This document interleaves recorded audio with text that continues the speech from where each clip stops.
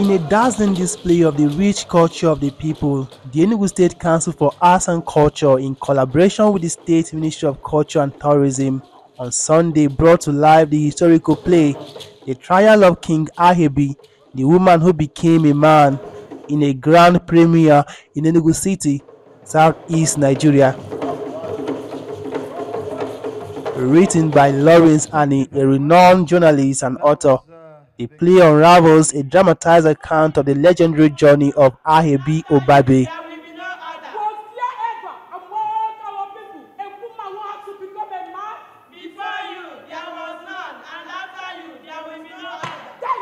Born in the 1880s during the colonial era in Umuida, Enugu-Ezike, in present-day Enugu State, this courageous Igbo woman defied societal norms, transcending from a local girl and commercial sex worker to the remarkable positions of village headman, warrant chief, and finally, king.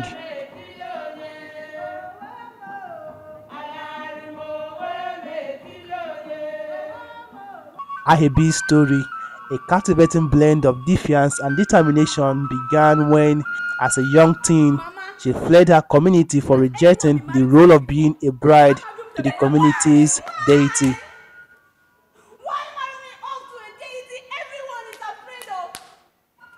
That's wrong with it. Not because Chukwokike has refused to give air, but because the ones I call my own refuse me. So long. Years later, Ahebi returns with the backing of the British colonial authority, securing her place as the first and only woman warrant chief. Undeterred by societal resistance to her kingship, Ahebi, with unwavering resolve, assumes the social status of a man, a move that challenges and defies the community's rejection. Before I go, I want to ask you, women and pastor, answer me as a woman. What are you supposed to do when you encounter a masquerade?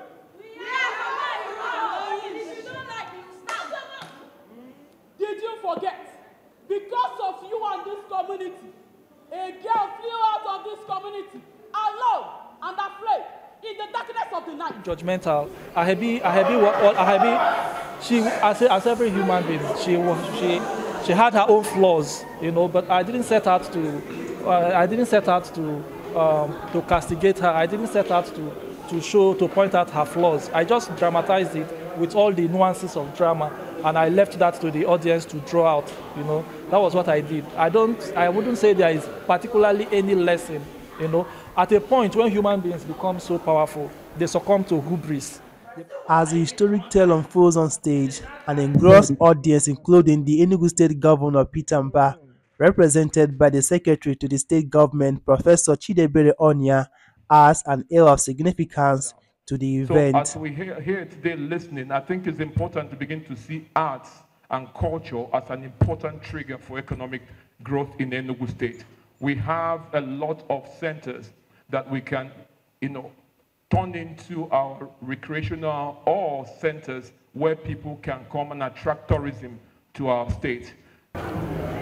Every woman should emulate Ahebi's courage, her bravery, her strength, her character. She was so strong, okay?